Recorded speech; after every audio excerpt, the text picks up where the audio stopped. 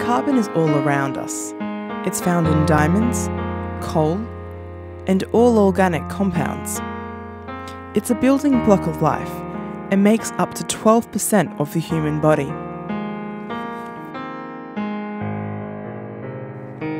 As part of the carbon cycle, plants and algae take in carbon dioxide, producing oxygen as a waste product. Heterotrophs, like our cells, breathe in this oxygen, breathing out carbon dioxide. Carbon dioxide is released during respiration, but also when organic carbon, including trees and fossil fuels, are burned. Carbon dioxide is a greenhouse gas, which can build up in our atmosphere. This traps more heat on Earth, leading to climate change. While carbon dioxide is natural, the amount being released into the atmosphere each week has been amplified by human activity, particularly the burning of fossil fuels.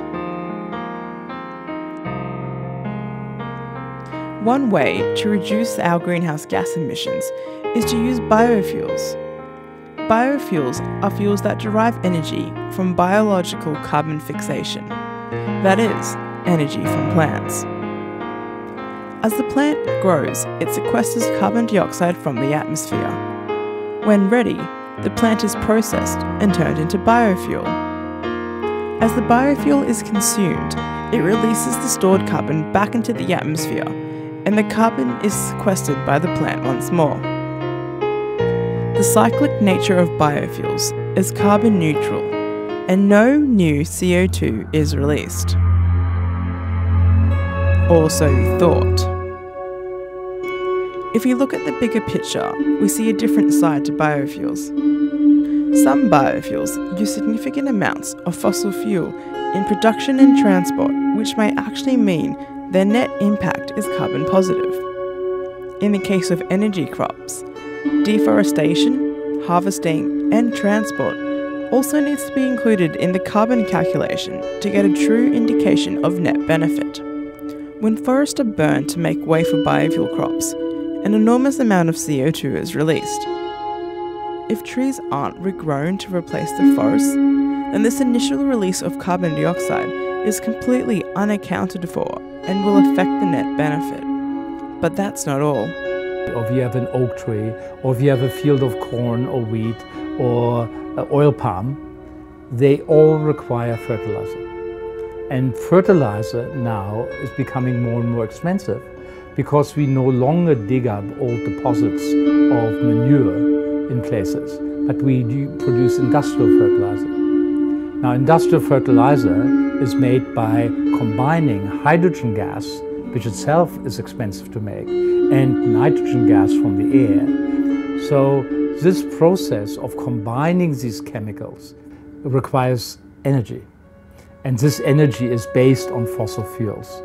Now, predominantly natural gas, but also crude oil. But no matter what, you, number one, produce greenhouse gases, right? You have byproducts, mainly you're producing CO2 and methane. Number two, you're producing a product, industrial fertilizer, which has to be transported, which has to be stored. Everything requires energy, right? You have to get it from point A to point B and so on. And additionally, which is flippant, but it is a valuable point, fertilizer is a high explosive.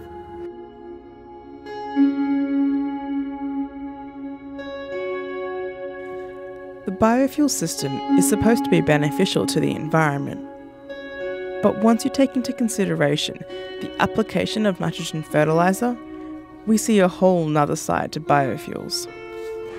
Nitrogen fertilizer, it's a pollutant in itself because it runs into our waterways and pollutes the waterways, but also in its application, manufacture and transport, it produces a lot of CO2 in that process.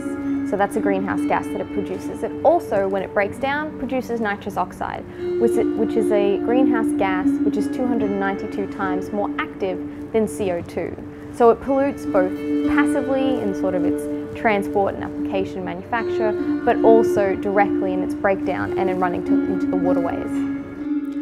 As long as we keep using fertilizer to produce crops for biofuel, we are going to be harming the environment. But luckily, we're already working on a solution.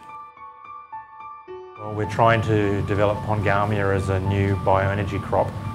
It's a tree legume, so like soybean or peanut or clover, it produces nodules on its roots, which enables it to assimilate nitrogen from the atmosphere and turn it into a form that the plant can use, which is contrary to non-legumes which require nitrogen fertiliser.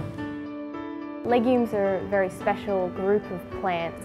They're able to form a relationship with soil bacteria called rhizobia. The rhizobia are a special type of bacteria. They can take the nitrogen that's in the air around us, which plants aren't able to use for their own nutrition, and give it to the plant.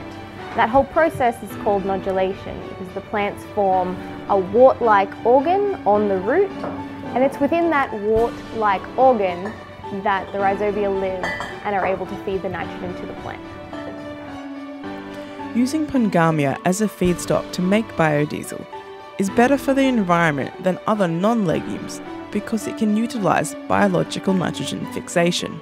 And if people realise that what we're doing to the planet by all these chemical fertilisers, and here you can use Pongamia for green manure, the possibilities are endless. You know, I just get excited because I think yes manure, yes pesticide, yes nitrogen fixing, yes salt tolerant. So yeah, come on board, I reckon. Thank you. Using Pongamia results in clean, sustainable biodiesel production. I think there's a need for the future for us to use sustainable biofuels, so therefore like Pongamia biofuels, but also to reforest the planet, to put actually more and more of margin land. I mean, don't put it on the good acreages. We need that to make tomatoes and pumpkins and so on. But we need to have more trees in the future. We need more trees if we even have a chance of reducing the level of carbon dioxide in our atmosphere and halting climate change. We have an opportunity here with Pongamia to do something and take charge of our future once more. Will you join us?